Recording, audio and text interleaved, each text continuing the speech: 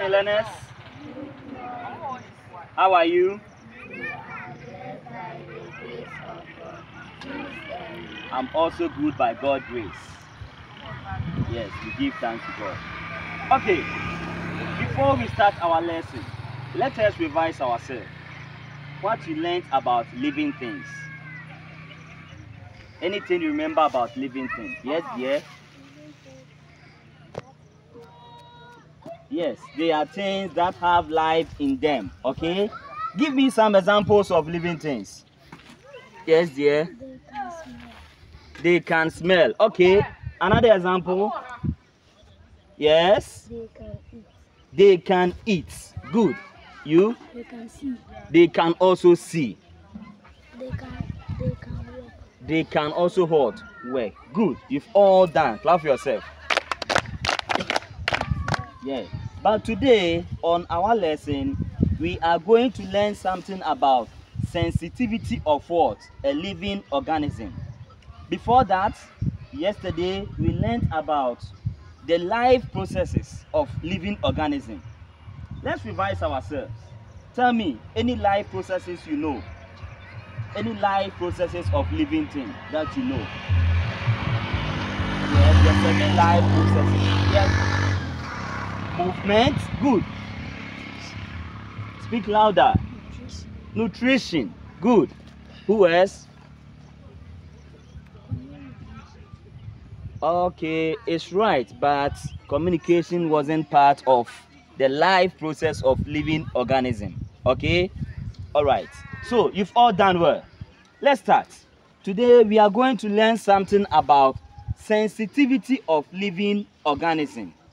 Okay, and when we say sensitivity of living organism, it talks about how living organism responds to each other, or how living organism responds to what? Stimuli. Okay, before that, let us pinch our body. Pinch your body. Pinch it. How do you feel? How do you feel? You feel pain, isn't it? Yes, this means that you've responded to what? Stimuli. Okay, something has what? Stick to the body. Something has entered what? The body, and some changes has also what? Occurred. Okay, now before we move on, just laugh. How do you feel? You feel what? You feel pain, so you've responded to what? Stimuli. Now let us look at the sensitivity in what? Plants. We are going to use mimosa plants or mimosa tree. Say mimosa tree. Mimosa tree. Mimosa tree. Mimosa tree. Okay, mimosa tree. When we were young, if you touch a mimosa tree or a mimosa leaf, you see it what? Moving to each other or responding to what? Stimuli. Okay, all right. So let us look at mimosa plants. Okay, come closer. All right, stand there. So this leaf is what? A mimosa hot plant or mimosa tree. Okay, Yes. now look at something. We are going to touch the leaf. Just observe what will happen. After that, I'll ask you a question and then you tell me what you observe. Okay, shall we go? Shall we go? Yes, sir. All right, so I'm touching it. Come closer. You see the movement? Just observe it clearly. You see? So that's the mimosa plants. Okay, this is mimosa plants. All right, so each and everyone is going to do it. Just touch the plants one after the other. Take your time. Just touch it and see the movement.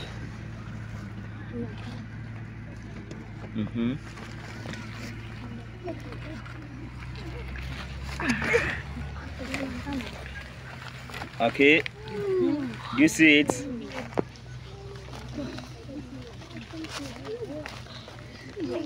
Okay, all right.